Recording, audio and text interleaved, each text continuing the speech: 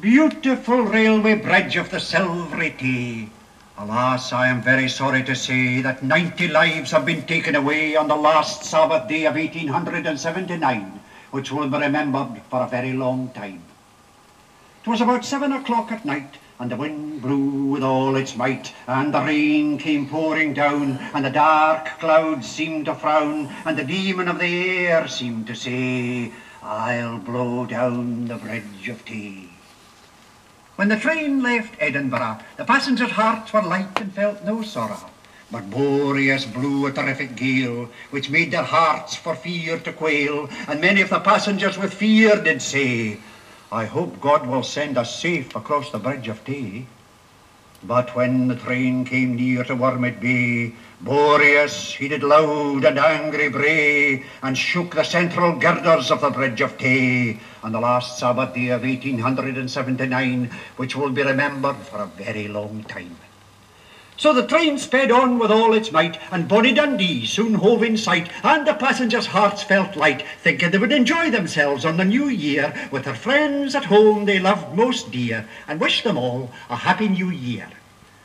So the train moved slowly along the bridge of Tay, until it was about midway. Then the central girders with a crash gave way, and down went the train and passengers into the Tay. The storm fiend did loudly bray, because 90 lives had been taken away on the last Sabbath day of 1879, which will be remembered for a very long time. As soon as the catastrophe came to be known, the alarm from mouth to mouth was blown, and the cry rang out all o'er the town, "Good heavens, the Tay Bridge is blown down, and a passenger train from Edinburgh," which filled all the people's hearts with sorrow, and made them for to turn pale, because none of the passengers was safe to tell the tale how the disaster happened on the last Sabbath day of 1879, which will be remembered for a very long time. Oh, it must have been an awful sight to witness in the dusky moonlight, while the storm fiend did laugh and angry did bray along the railway bridge of the silvery Tay. Oh, ill-fated bridge of the silvery Tay, I must now conclude my lay by telling the world fearlessly, without the least dismay, that your central girders would not have given way, at least many sensible men do say, had they been supported on each side with buttresses. At least many sensible men confesses. For the stronger we our houses do build, the less chance we have of being killed.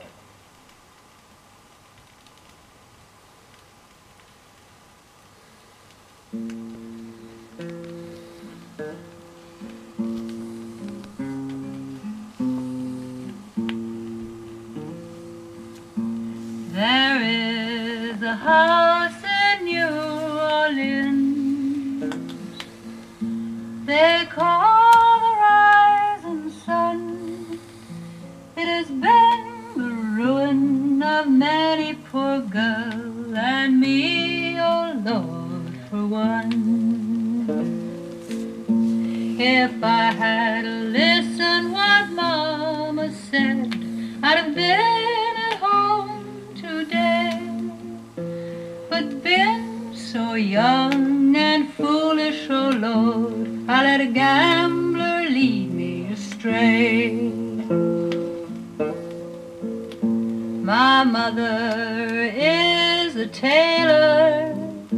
She sews those new blue jeans. My sweetheart is a gambling man, drinks down in New Orleans. Well, the only thing a gambler needs is a suitcase and a trunk, and the only time he's satisfied is when he's on a drunk. He will fill those glasses to the brim, and he passes them around, and the only pleasure he gets out of life is a hoboing from town to town.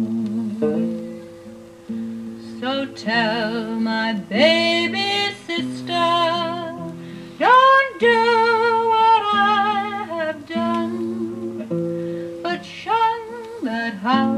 house in New Orleans they call the rising sun. Oh, I'm going back to New Orleans.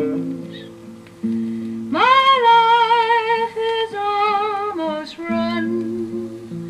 I'm going back to spend my days beneath the rising sun.